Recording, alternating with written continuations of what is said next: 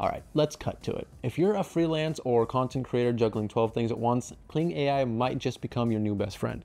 Or it could be another overhyped AI tool. I spent the last week putting it to the test, and in this video, I'll tell you exactly what I liked, what I didn't, and whether it's worth your time. So yeah, watch this before signing up. And if you do decide to check it out at any point during this video, there's a link below to sign up at the best price available, or you can scan the QR code on screen right now. But let's talk about whether it's actually worth your time or not. See, I'm a full-time freelancer. That means I'm scripting videos like this one, editing visuals, running socials, and occasionally forgetting what the sun looks like. So when I heard about Kling AI, a tool that bundles AI image generation, voiceovers, upscaling, and even short form video help, I thought, okay, this could either save me hours or just be another meh app. So let's start with the star feature, image generation. Think DALL-E or Midjourney, but with a bit more flexibility for marketing use. You can generate custom images in a range of styles, photorealistic, digital art, 3D, even watercolor if that's your vibe. I use it to mock up a product launch visual, and it legit looked like something out of a paid campaign. Is it perfect every time?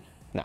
You might get the occasional alien hand, but it's fast, flexible, and way more usable than most. This is where Kling AI surprised me. Their AI voiceover feature is really not bad. It doesn't sound robotic like in early days. You can choose from a range of voices, tweak tones, pacing, even emotions. I tested it for a client's Instagram ad, and they didn't even know it wasn't a real person. So for solo creators or marketers, this can be a real game changer. Now, if you're on the Premier plan, you get image upscaling, which honestly feels like a cheat code. I tested a grainy image from an old campaign, ran it through Kling's upscale tool, and suddenly it was sharp enough for print. This is super helpful if you're reusing content or working with less than ideal assets. Now, if you're into short form video, TikToks, Reels, Shorts, then their Master Shorts video extension is worth a look. It helps structure, trim, and polish short form content fast. It's not a full editor like Premiere or CapCut, but for creators looking to batch create content, it's solid. Okay, not everything's perfect.